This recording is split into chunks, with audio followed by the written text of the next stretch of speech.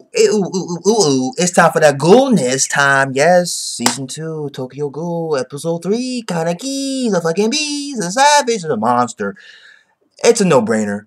I don't know, like, what he has, this gravitational pull to bring these big players and these crazy people towards him. I don't know if it's a new look. I don't know if it's because of the rumors, okay, that he's a savage. Okay, even the CCG are looking for him. They call him the eye patch fucking ghoul, eye patch fucking person. He's making a name for himself. I mean, he got the new look, he got the swag out gear. Don't know what it is. But Kaneki is doing big plays. Okay, you got Hinami. She's going out in the world alone. After the whole fiasco with her mother, traumatized and all that jazz, she's finally, doesn't want to bother, Toga. She's going out on her own, going to a book signing, and that author, Tatsuki Sen, something like that. That girl, there's something fishy about her. The smiles, the creepy smiles, little smirks. There's something about that girl. Is she a ghoul? I don't know. Is she somebody special? Could be, most likely. But, when she heard the name Kaneki Ken, she was like, Kaneki Ken, like, I mean, Kaneki is making a name for himself. Also, Toga's going to the same school that Kaneki went to, Kami. Nishiki took her around a little bit, but he had to handle his own business with his girls, you know what I'm saying?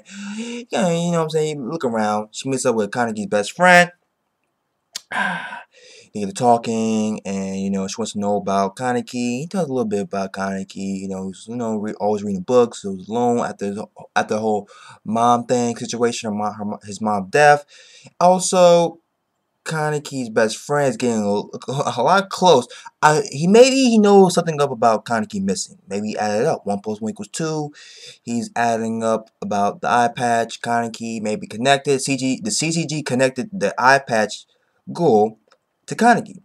Okay, about the whole, Kaneki, the whole accident. He had surgery done, something implanted in him, and he's missing from school. Time, the dates, the mashup. He's an eye patch. The CCG connected that. Also, Kaneki has met up with other one-eye ghouls, and he was like, "Oh, there are one-eye ghouls. What the fuck?" Also, they broke out this crazy fuck. This crazy fucking guy. What's his name? Is Naki? This guy was under the wing of Jason, the underling of Jason, okay? And we all know how crazy Jason is. He even did the finger thing like Jason does, okay? And he's crazy. And he finds out that Jason is dead. Okay, he's crying, he's going crazy. Even, Ayato's like, really? Like, this guy is fucking nut. It's a nut job. Like, really? We had to, like, break him out, this guy? Like, he says, this is a psychopath. Like, can we contain this guy? Like, why do the IRB want this guy on our fucking team? He may be crazy, but he might be crazy fucking strong. A big asset to the fucking group, to the organization, I agree. But Kaneki showed off his soft side. Like, he showed that Kaneki is still in this. Kaneki Ken that we all know before the whole fucking Jason shit is still in there. Okay? The fucking person who used to work at the coffee shop. Okay?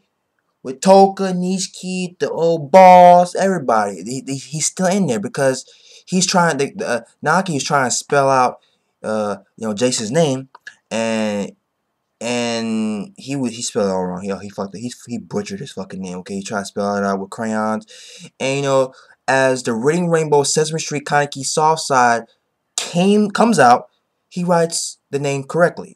And he's like, oh, Naki's like, oh, you're a great guy, you're a good guy, thank you, you know what I'm saying, thank you. He's like, no problem, whatever. And also, Sugiyama is looking for Kaneki, and he's hearing rumors about Kaneki's a cannibal. He's a cannibal. Okay, and there's rumors going about Kaneki. He ate Jason, blah blah blah. He's ate the cannibal, and that turns on Sugiyama. Once again, Sugiyama is turned on. Like, oh, more spices added to fucking Kaneki's body. Oh my god, I want to eat him. I guess he's looking for Kaneki. And he's infiltrating the Aragiri organization and trying to look for Kaneki, and he's getting a fucking boner, and he wants to orgasm busloads over Kaneki's new spices inside his body. Also, Kaneki and Ayato are going to this, containment. Okay, this, a place where they detain strong, what I think they say S and SS rank ghouls, like the crazy strong, crazy fucking, and Seto's like, I don't, of all the places I want to work, I don't want to work there. So, it's a crazy fucking place. Also, they're containing S and SA rank ghouls, and Ayato and Kaneki are going there to break out those ghouls and, and get them out of there. Or not, I won't say all, maybe a certain, certain person or certain people inside that place they're gonna break out. And yeah, that's pretty much episode Tokyo Ghoul season 2, episode 3. Kaneki's savage. Toga still feeling some type of way about Kaneki. Wants to know about Kaneki. Going to the same place, Kami University, whatever.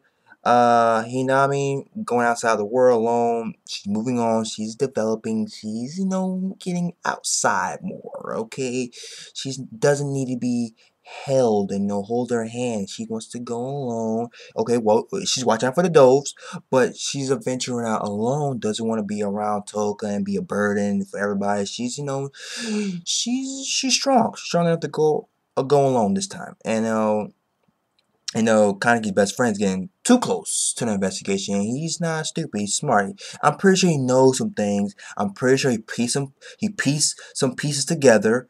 Okay, and Akira got her eye on him. I'm pretty sure Akira knows what's up. She's not a stupid girl.